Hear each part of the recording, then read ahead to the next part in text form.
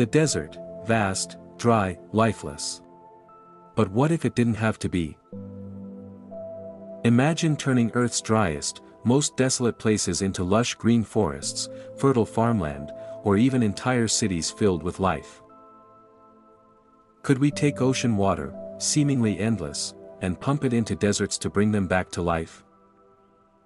Let's dive into the science behind this dream and see what would really happen. First, why would we want to do this? Well, deserts cover about 1/3 of Earth's land surface. That's a lot of wasted space when it comes to growing food, creating habitats, or cooling down our planet. And on the other side, we have the oceans. They cover 71% of Earth, holding more than 97% of all water on the planet, so the question seems obvious. Why not use some of that salty water to fix the dry lands? Here's the catch: ocean water is salty. And if you dump salt water directly into the desert, you're not creating a garden, you're making the soil even worse. So step 1, desalination. That's the process of removing salt from seawater. It sounds simple, but it's extremely energy intensive. It takes huge amounts of power to desalinate water on a large scale, the kind of scale we'd need to green entire deserts. Currently, countries like Saudi Arabia and Israel are already using desalinated water to support cities and farms in dry areas. It works. But it's expensive and only possible in places with a lot of money and access to the ocean. Technology can give us solutions. But every solution comes with a cost. Now, let's imagine we've cracked the cost. We have clean, desalinated water ready to go. How do we get it to the deserts? We'd need to build massive pipelines, potentially thousands of kilometers long, from coastlines to deep interior deserts like the Sahara, the Australian outback, or Central Asia. Building and maintaining such infrastructure would be a global effort, requiring cooperation, funding, and years of construction, but what would we get in return?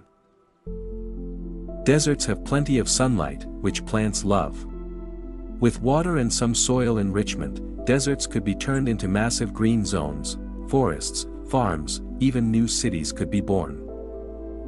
The impact: more food for a growing population, carbon capture from new forests, cooling the planet by replacing hot, bare land with green, living systems. In theory, we could reverse climate change one desert at a time. Where there is water, there is life. But here's the deeper question: should we? Flooding deserts with water might sound good, but deserts are ecosystems too. They host unique wildlife adapted to extreme heat.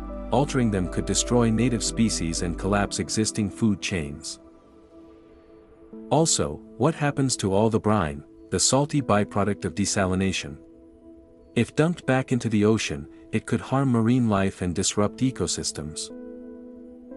So, the idea that sounds like a dream could quickly become a double-edged sword.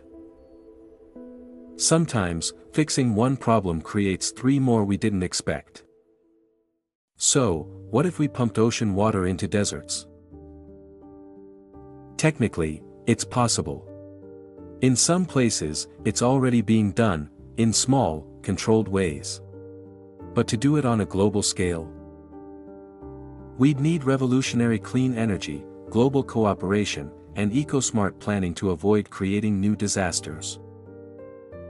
Still, the dream of greening the deserts pushes us to think big, about technology, nature, and the power we have to reshape our planet.